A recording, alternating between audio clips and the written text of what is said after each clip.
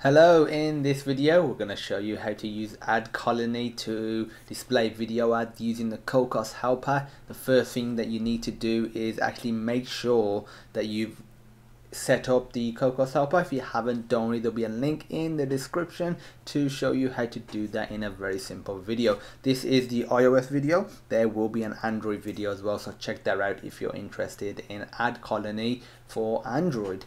So you want to go to the AdColony website. There will be a link in the description to that as well. Once you've signed up and logged in for free, go to monetization, go to set up new app. Just select your platform. For me it's iOS.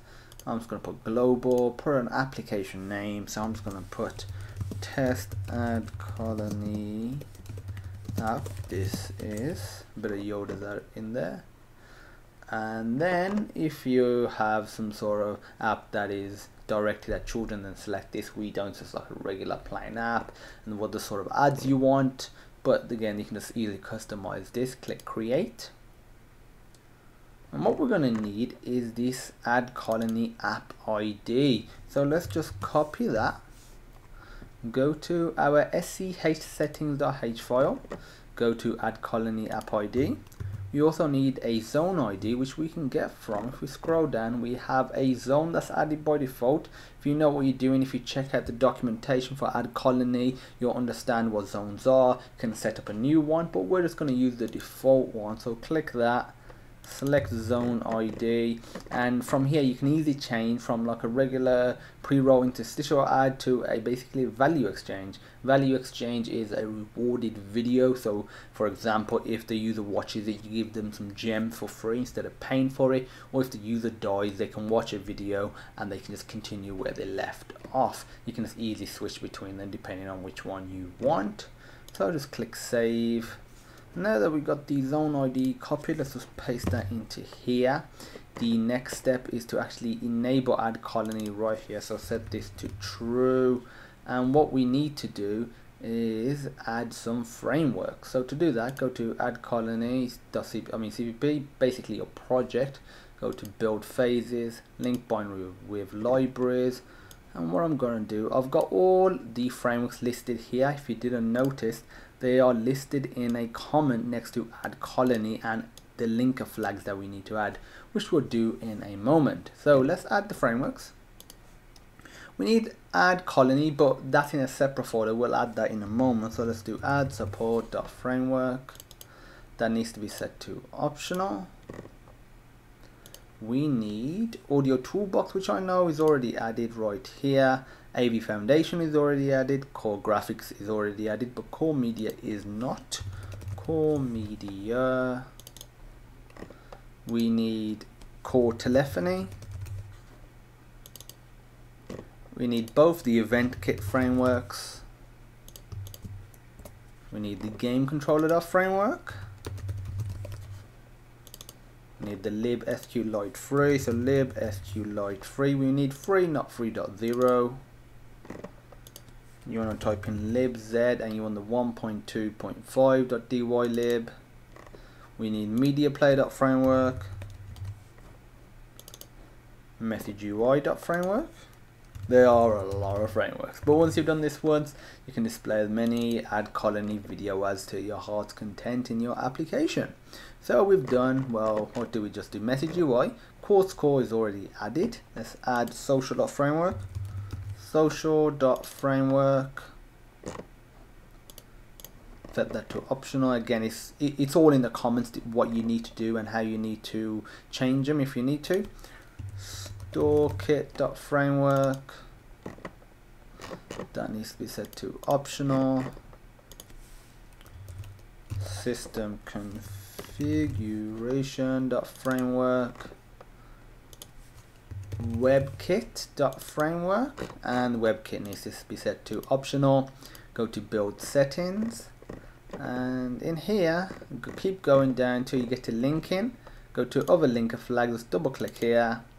You need to add a couple of flags. Again, both of these are in the comment, so put -objc -f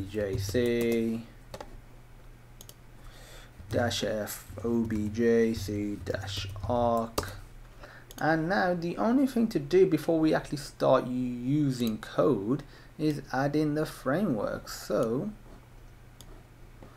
if I open up my Cocos master folder, this is basically what's downloaded from GitHub, and go here, I'm going to extract the AdColony.framework.zip, and in there is the AdColony.framework file. So copy that, go to Xcode, open up the frameworks folder, copy and paste it into here. Let's close some of these finders, drag and drop down to frameworks.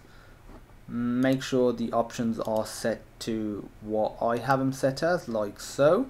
Click finish, and now we're all set up. Let's go to hello world scene. To display an ad, all you got to do is Sonar Cocos helper, AdColony, show video AC. There's a pre-op and a post-op. This just basically means, do you want some sort of banner beforehand, and afterwards it's just informing the user what is going on.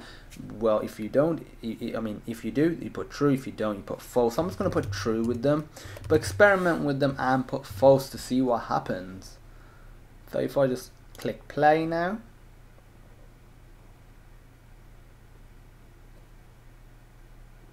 and once this loads, it'll set up, and what we'll do is we'll click this button that'll be in the bottom right, and you'll load an AdColony ad. So we've got our application loaded.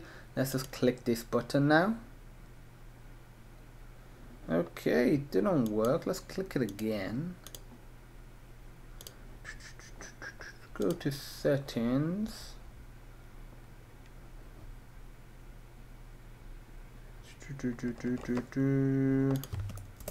Let's rerun this. Maybe it's just like a little propagation issue which can happen. Yeah, there you go. It was just a little problem with it. It just took a little while to set up on the AdColony end. So now we got this, if we click continue, that's it for AdColony ads. We recommend that you go onto the dashboard, modify the ad zone, aka change this from a pre-roll to a value exchange. If you change it to a value exchange, what you can actually do is go to this iOS results.mm file, and all these methods are static. This method will be called once the user has viewed an ad, and in here you can handle C++ code, Objective-C code, because it's a .mm file, so you can attach some sort of scene to it and actually run what you would give to the user. So again, if you allow the user to watch a video, provide them with some gems, you would do that here. So check that out. That's it for AdColony. If you have any questions, feel free to post them on sonarlearning.co.uk/quickquestions.php. There will be a link in the description, so you don't need to remember that. And as usual, thank you for watching, and I hope you have a great day.